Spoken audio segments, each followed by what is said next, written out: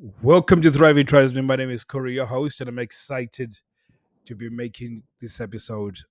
So gutted for the 49ers. I watched the Super Bowl yesterday, and it was an incredible game. So much to be said about it. But leading up to the game, there was a lot made about Purdy and Mahone, like the disparity between the two in terms of their earnings, which I thought was absolutely insane. I mean, he's a 24-year-old. He's only made under 900 grand. Oh, poor Purdy. Pretty sure he's struggling to buy bread. Anyways, um, I mean, there was this disparity, and they're talking about how this guy has now managed to go to get it to the Super Bowl or get his team to the Super Bowl, and it was absolutely insane because as I was watching the game, uh, there was this assumption that the guys were just gonna the Kansas Chiefs were gonna just dominate because they've already won a Super Bowl already, and you've got one of the this really amazing best quarterback in the NFL right now was playing for you guys. So it pretty much looked as though Kansas City was just going to dominate and just really take over this game. But I personally haven't watched any. This was my only game that I watched, so I don't know what was the history. But I started as soon as I started watching it, I was thinking, "Whoa, the 49ers defense look absolutely mean and solid." So they really did not give any chance for Mahoney to actually make any plays, and it looked really stifled, and it looked as though every time he was making a move, in fact, on the first quarter, he looked stifled, and the when 49ers scored, when started scoring points, he started really trying to overstretch and overreach. But the one of the things that I was finding quite interesting was his body language. Is that when things started going wrong, um, he he sort of just didn't have support. He didn't have his energy was all wrong around what was going on. I think when things were going wrong, he should have been really taking control and like looking at the guys and saying, okay, this is how what we need to be doing, or at least getting, if anything, look your partners in your eyes, or your teammates in their eyes, and just say, "We got this." And you could see that their body language was all wrong, so they were all looking away or looking down when they were waiting to go in as the offense team. So I thought that was quite fascinating, and you could see this with Purdy. It was different every time they sort of cut the frame to him when they were waiting to go in. He was making eye contact. They were talking, and there was this sort of rallying as they go along. The only thing I thought was going to be an issue was if it came to a point where it was a really crunch point where they needed to make something happen, and it was I think that's what I thought. He doesn't have enough experience to take these guys over the line if they need him to make that last thing. So, for example, when one of when the kickers missed the conversion to add the points, that ended up putting pressure on Purdy, and then he lost his state. So I think this is thing they call the flow state. He seemed to be in the flow state majority of the game up until that point. He started seeking passes that were not there. So I thought all of that was interesting. But from a seduction standpoint, and I know some of you guys are thinking, what does this have to do with sex in my love life? I just don't want to hear about the Super Bowl. Um, and some of you guys have probably no idea what the Super Bowl is because it's not something that most people watch. But I mean, it was American football game, pretty incredible. But what I found interesting is that when it comes to seduction, you still need a level of state control. And most people, when they start seducing, they get influenced by the rejection they've had before. And what generally happens is that when, like these guys, the quarterback is the guy who takes the ball from the line, or it receives the ball from the line, and then he has to look for players that are running so he can pass the ball. And really, they call it gaining yards, or I think you have to go over the gain line and then gain yards. So when you throw it to try and get some yards to your teammate, it's a split second decision, and that gap comes pretty that pass comes pretty quickly and can go pretty quickly. So you have to make that decision to make that call pretty quickly. And there's so much pressure involved with it.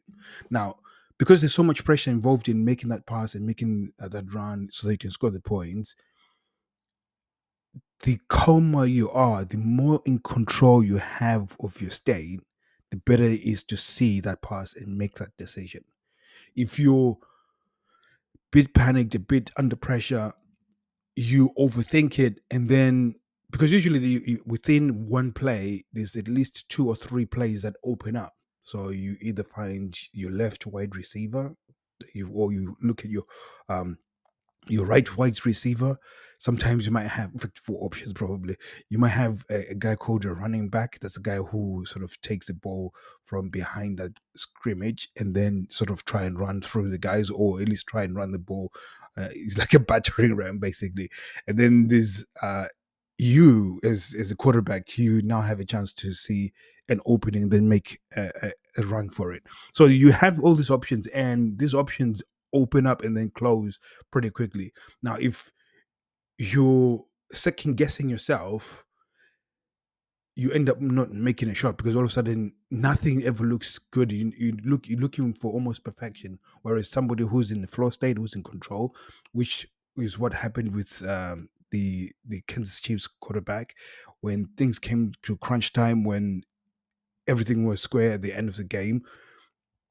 When I started watching the overtime, his state looked good. He looked like a guy who was focused, who seemed like he's been here before, and he was ready to make good decisions. And you could see his decision making when he didn't see a play but saw a gap, he took the gap and then he ran what looked like 20 yards or something. So you could see that the state, he started controlling himself, and he's really got.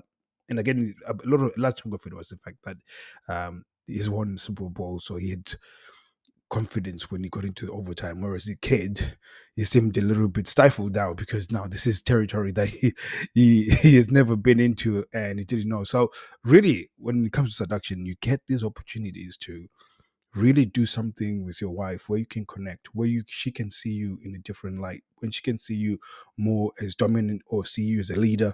You've got all these opportunities that come, but whenever your state is not in the right frame, or at least the right place, you then tend to show it in a way that looks pathetic or looks unattractive.